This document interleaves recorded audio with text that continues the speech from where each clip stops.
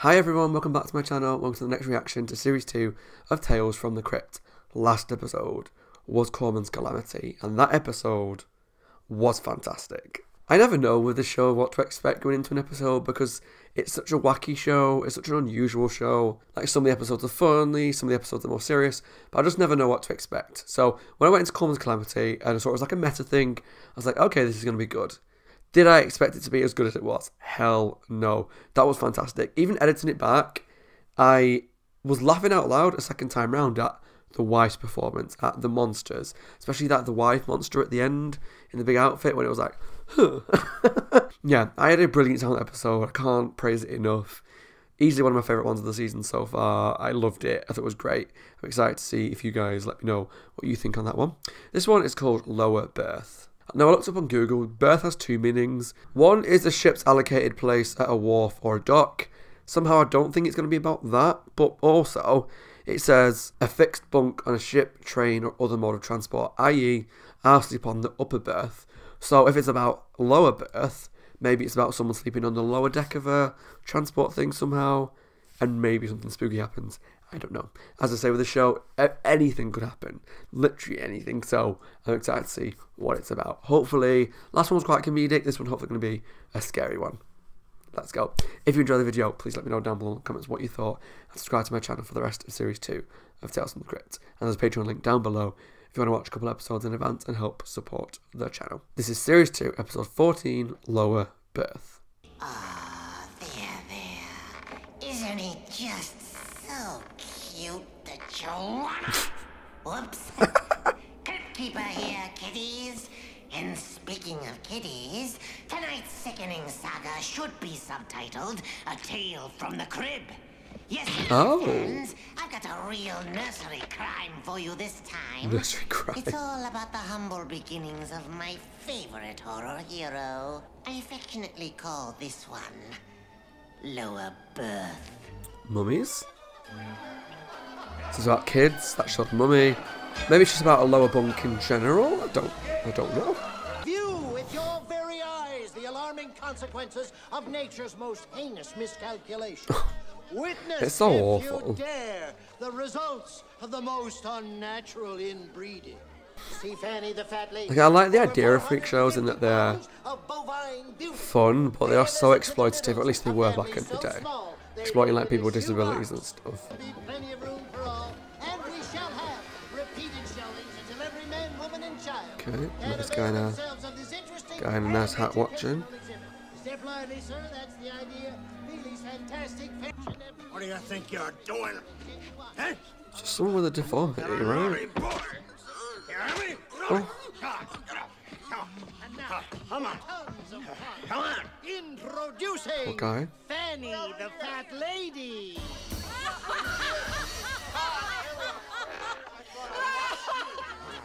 So, like, how is that like a freak show? She's just someone who's overweight. How'd you get out of there? Huh? Tell me. And finally, ladies and gentlemen, the star attraction at Enoch. Feely's fantastic fairway of freaks.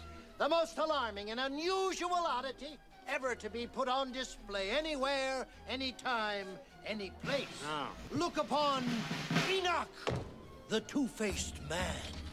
Oh, it's got two faces. Oh.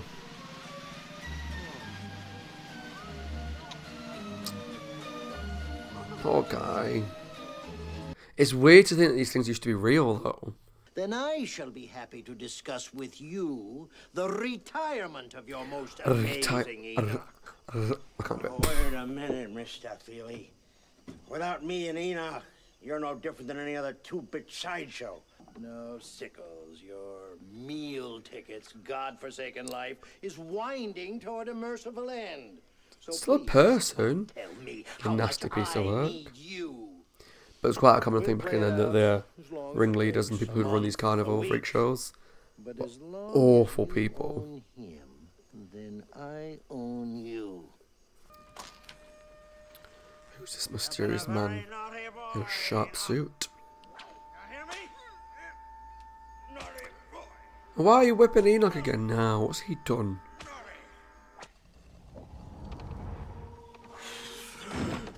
I see you prefer a lower berth. Who are you? How'd you get in here? The door, Mr. Sickles. Call me unconventional. How about I call a policeman? Oh, I don't think you want to do that. I overheard your, shall we say, altercation with the owner. It seems your days here may be numbered. Do correct me if I'm wrong. Now, what of it? Well, it just so happens I've recently made an acquisition. An Okay. acquisition from which we both might benefit, if you take my meaning. When it became clear that this gentleman was going to owe me quite a large sum of money, not Oh, because there was a mummy on that comic it book cover, wasn't became there? So, imminently clear that something of equal worth would have to be bartered as collateral. what's he after? What is he after? Her name's Hi. Mirana, Mr. Sickles. Mirana. Though I prefer murder, don't you? Russian slave girl, it was explained to me. Buried alive at 16 for repelling the Pharaoh's advances. Oh. Rather high price for playing hard to get, wouldn't you say? So does he want her for the Never able to carnival? Why is it going to help Never able that to guy? bear children. It's a business of playing people for suckers. Don't play me for one. What do you need me for? Why Yeah, don't you there's go more to straight this to than meets the feeling? eye. Mr. Sickles, as I said, I'm a gambling man. I play to win, and winners tend to make enemies, if you take my meaning. Consider yourself my agent, if you like. I think a 40% commission is more than equitable. I mean, after all, considering your present situation... If it's a good deal, that's why there's going to be some sort of twist here. Like, it can't just be what it seems to be. I like the music in this. And we will have further showings. Poor Enoch. He doesn't even get out of his cage anymore by the looks of it.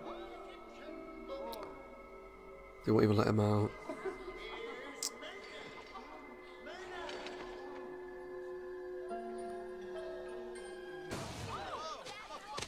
Oh, a poor kangaroo. Don't keep it locked up in a small cage. Some good effects on that though, because you can see the lips and the eyes moving in the second head.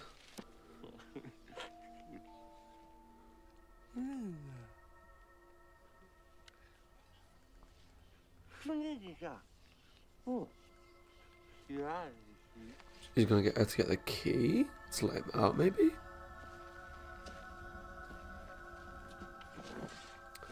Oh, Mariner. He's not falling in love with her, is he?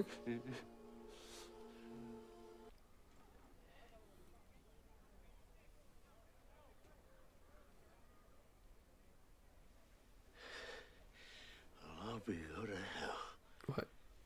You're carrying a torch for that old bag of bones, aren't you? He probably sees no one else. Pathetic. It's a family you want, is it? Hmm? Is that it? A normal life. A normal life! A family! What a nasty person.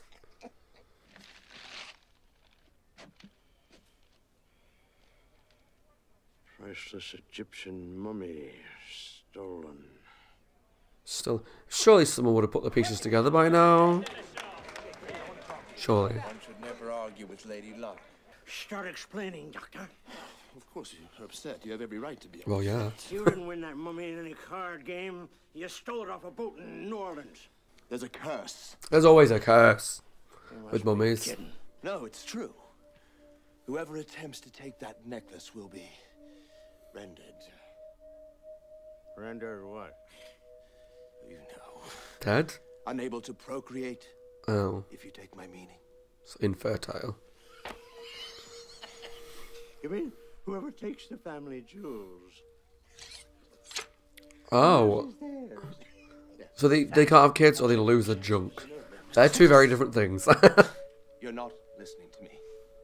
I hired a man to take that necklace off. That night I found him.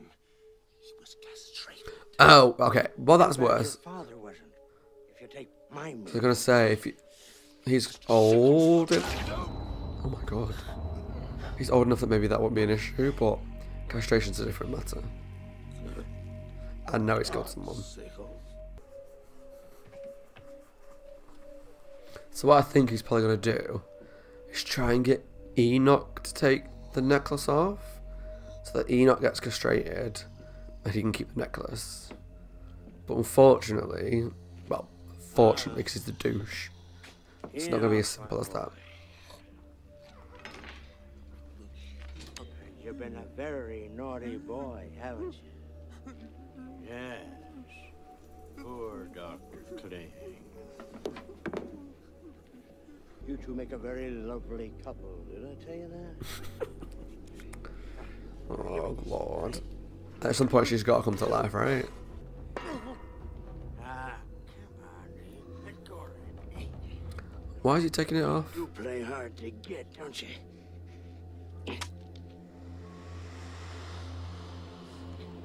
Why is he taking it off?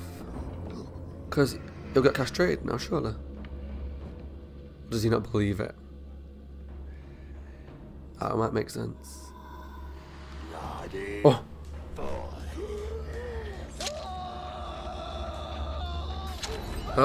And she's awake now. At least it wasn't the back of the ankles, that would have made me cringe. Whoa. And now, ladies and gentlemen, the two-faced man. Okay. Oh, I was going to say what's happening, but he's gone. Buried alive and placed in this very self-same sarcophagus, Nope. which has been her home for the last 4,000 years. Myrna, the Egyptian mummy. Oh, oh Lord.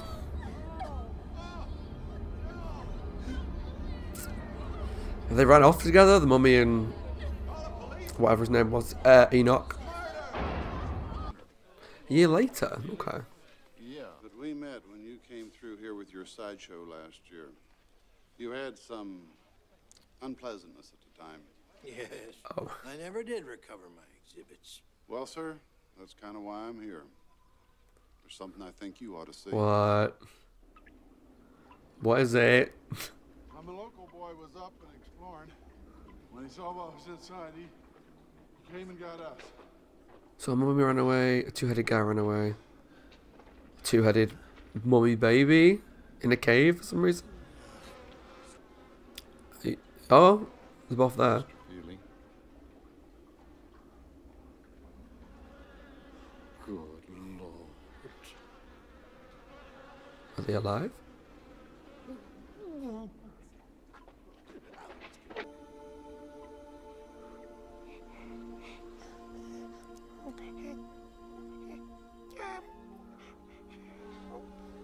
Is that the Crypt Keeper?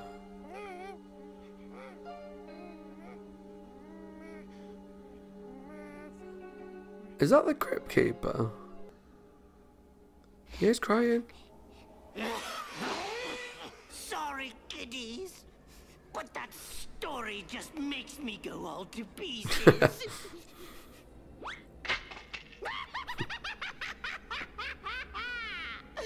I was a cute little terror tyke, though, wasn't Yes, I? it was him. Oh my god. As Okay. for Enoch and Myrna, I guess you figured out by now where I get my good looks. Old Two-Face was my daddy, and the mummy was my mommy. So he's the kid of a two-faced guy and the mummy. Sure. If they'd only lived long enough to see me become a star. We never even got a chance to play hide and go shriek together. Poor Crypt Keeper. Okay. Okay, that was my reaction to Series 2, Episode 14, Lower Birth. And it now makes sense at the beginning of the episode, he talked about the origins of like a horror icon. I didn't pick up on what that really meant. I just heard that and then saw the mummy on the cover of the comic and just assumed it was like some sort of mummy origin story. So when I was watching it, I was like, I don't really know what's going on here. So the twist at the end is obviously that he is the kid of the mummy and the two-headed guy, which has a lot of biological, logistical leaps there, but it was a fun tale. It definitely wasn't my favourite episode. I don't think it was. Whilst the origin story of the Crypt Keeper is a good idea. I felt like the episode itself was very slow on the most part, and I would have enjoyed more seeing about the monsters, quote-unquote monsters, than I did about just watching the carny workers and the freak show guy who operates it and him getting the coffin and dealing with that guy with the fancy hat on and stuff. I felt like whilst that was interesting, it was quite slow. But so I would have, now knowing that they're the parents of the Crypt Keeper, I think I would have enjoyed seeing more about the mummy and Enoch maybe falling in love a bit more, or just a bit more of their escapades as they escaped. Because it looked like they died in that cave. Possibly. The Crypt Keeper did say that they weren't alive long enough to play hide and shriek with me. So it looks like they died in the cave, and that was the smell they kept talking about. Maybe because they saw the baby as well. So the baby's the Crypt Keeper. What a twist. It's so weird, actually, thinking about it now. There's 2 episodes in a row that in ways have been really meta. The last one, Common's Calamity, was based on an illustrator who made the Tales from the Crypt comics. This one was a Crypt Keeper origin story. And knowing that, I'm a little disappointed that I didn't enjoy it more, because with it being such a big episode, it's the origin of the Crypt Keeper who's seen every single episode of Tales from the Crypt. I love him, he's amazing, he's one of the best parts of the show. But the episode itself for me was a bit lacking. Freak show episodes of things are quite common, and they're usually pretty good material-wise, because you can have some oddities, and they're always common themes of these freak show attractions get abused by the people who run the place. That's always the way, and probably always will be, as long as these stories are told. They're quite interesting to watch. I like the setting of a carnival, a freak show, a fairground. That kind of setting I always find really interesting. But yeah, like I said before, just the fact that it focused mainly on the people running the place, as opposed to Enoch and, was it Marana? That's where the episode just lacked a little bit for me, because I don't care about the guy who ran it, the abusive one who was beating up Enoch all the time. I was just waiting for him to die. And then the guy with a bowler hat came in. Was it bowler hat? The guy with the fancy hat and the suit came in. He was a good actor. I've seen him before in something, but I can't place it. But he's a good actor, and he was a good character. But between him, the guy who was abusing Enoch, and the carny owner, it was just quite slow, if that makes sense. And I hope I'm not saying this about a really popular episode, but I just didn't care about watching them. I was just waiting for them to die. In some ways, I can compare it to Fitting Punishment. There's an abusive character, there's someone being abused, I'm waiting for the tables to turn. And so it was satisfying, like that episode, when Enoch got out and cut the guy and ended up killing him. Great. Love it. But I would have preferred to spend more time with Enoch to really care and see the growth in his character, as opposed to just, he's in a cage, he's been abused, okay, he's out now, you know? But the setting was great, the mummy was a really good design, Enoch was a good design, some good effects with the 2 heads and the moving lips and stuff, and the eyes. Seeing the Crypt Keeper as a baby was cute. An interesting idea now that I know the final twist. So now knowing that, watching it again in the future might make things slightly different for me. Know that these are the Crypt Keeper's parents. But like I would have also liked to spend more time with Myrna, seeing how she went from just this vengeful mummy that castrates people to being in love with Enoch, you know? Maybe because they're both in a very similar position. Both captured, both trapped, using people's entertainment. Who knows? But yeah. Okay episode. Definitely not way near as good as Common's Calamity. But I did enjoy myself. It was an okay episode. Like I said, good settings, good monster designs, some interesting characters, nice little twist at the end. There's just a few things for me that missed the mark quite a bit. So, let me know down below in the comments what you thought of the episode. That's Series 2, Episode 14, Lower Birth. As always, my name is Scott. Hope you guys are well, taking care of yourselves, and staying safe. If you enjoyed the video, leave some comments down below. Subscribe to the rest of Series 2 of Tales from the Crypt. And I'll see you all very soon for the next episode. Bye guys, and take care.